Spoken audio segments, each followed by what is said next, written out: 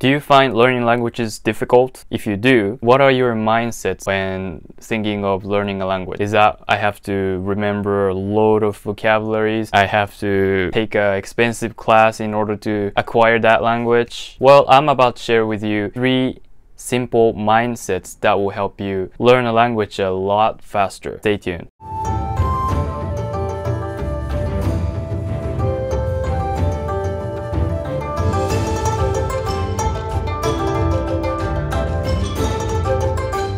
What's going on, bucks and doves? This is Taiki and welcome to ShishiGoat. I'm a native Japanese who loves animals, who loves nature. In this channel, I talk about Japanese stuff, psychological stuff, environmental problems, and veganism, and other related stuff. If you're interested in those things, please subscribe to join the herd and hit that bell to stay tuned. I am aiming at 100 subscribers by the end of October, so it will mean a world to me if you subscribe. Thank you. Today's video is going to be about learning languages, and I want to share with you 3 mindsets that you should have to learn a language faster. Mindset number 1, don't be afraid of making mistakes. Everyone makes a mistake, even when they're professionals or when they're advanced. That's human nature, and I even make mistakes in Japanese a lot. If you're a beginner, the frequency of mistakes is higher, but don't get discouraged. You have to understand that you will keep making mistakes even after you become fluent at the language you're learning. And the only difference is that you will make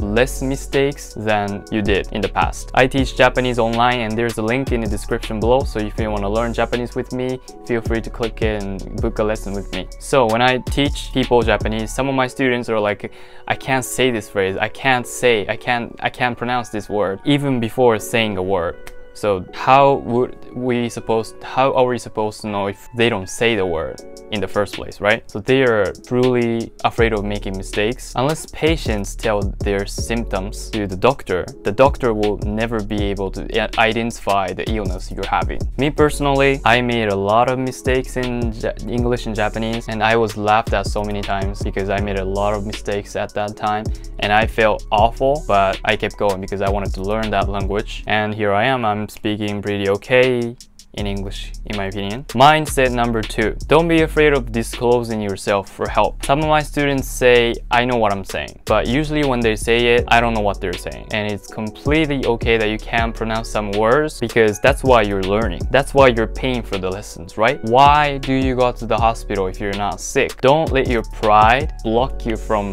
learning. Be willing to ask for help if something is unclear. Number 3, have fun. Okay, this sounds lame, but unless you're having fun, you are less likely to continue. Personally, I hate reading textbooks. It's very boring. I don't know. I don't want to learn how to say this apple is red. I want to know how to say, would you like to have dinner with me? See? Pick something you actually want to say specifically, so you will learn a lot of useful words for you originally, and at the same time you're having fun. Also, I recommend picking a song or movie in your target language, because it will teach you the commonly used words and also how to pronounce. Especially for pronunciation, I think they can help you a lot. And for me personally, listening to English songs and watching movies in English helped me a lot. And what I additionally did was sing out the song or act it out in English, which is very fun. I've always loved singing. I've always loved acting. I'm not saying I'm good at those, but I enjoy it. I enjoy doing those, and I enjoy learning it through those activities. So with these 3 mindsets, I hope you can learn a lot faster and also have a positive vision about learning a language. I know it can be overwhelming if you see someone who's speaking very fluently in your target language, but most of the times they live in that country where the language is spoken. And if you're not living in the country, for example, if you're in the United States and if you want to learn Japanese, you're not in Japan.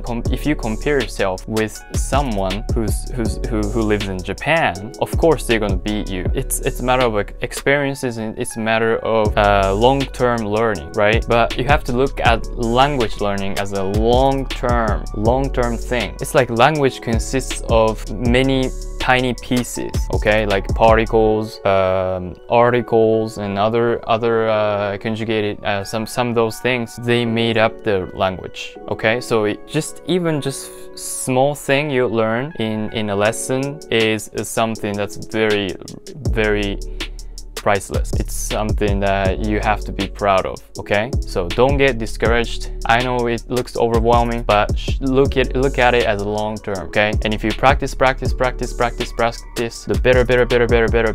better you get at. Okay, now that's it for today. Thank you so much for watching. If you liked it, please give it a thumbs up, and also subscribe to join the herd and hit that bell to stay tuned. If you want to see more of those language learning stuff, and if you want to see more Japanese stuff, or me speaking French or other languages, please leave a comment down below, and I'll create those contents as well. And I will see you in the next one. Until next time.